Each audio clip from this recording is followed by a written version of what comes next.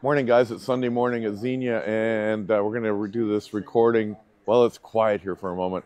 Want to have a look at the changes and what are the biggest changes between the 6000 series and the 8000 series. And right here we have a 8600. Looks like every other, like a 6600, but it's an 8600. So the highlights are we get a 4 times faster CPU. We get a twice faster FPGA where all the heavy lifting is done, which really gives us the ability to move forward into the next number of years and new features, new functionality. We get adaptive pre-distortion built into the radio. The hardware's there at 100 watts. It just plug and play, you're ready to go. If you add amplifiers or samplers that hook up, big question is how do we get the data back to the radio? Well, we use one of the receiving ports. And what if I use my receiving ports for receiving antennas and transmitters? Well, we have a solution for that where we'll have the sampler will have what's called a TR relay.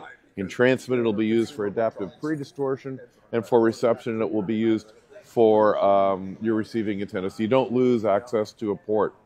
New radios come with a 2-year warranty as well. You can extend that to 4 years. We are looking at trade-in programs, so if you've emailed us already, give us a week or so. We have lots and lots of emails for Andy and I to get through, literally hundreds, so we thank you for your support. What else do we have built in?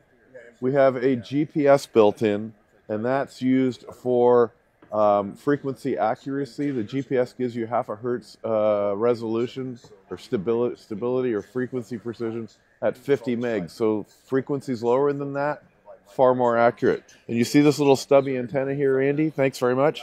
That gives you, the GPS will probably function for most of you right in your shack without having any of you to run an outside antenna. Will it work in every case? Of course not, but it is a good chance.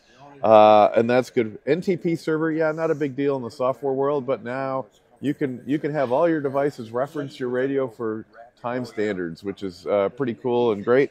And then if you look at the back, this is the back of a 6400 or an 8400. Sorry, we've got plugs here. A lot of this stuff is just brand new prototypes and done, but these are working radios. The 10 meg stuff's been moved to the bottom. You'll see this is a 1 pulse per second. This comes from our commercial radios. That doesn't connect anything because the commercial radio guys want 1 pulse per second, and a lot of it's fairly the same. If you have an M model, you'll have HDMI out like you did before. If you have a 600 or model like an 8600, you get balanced mic inputs still like before.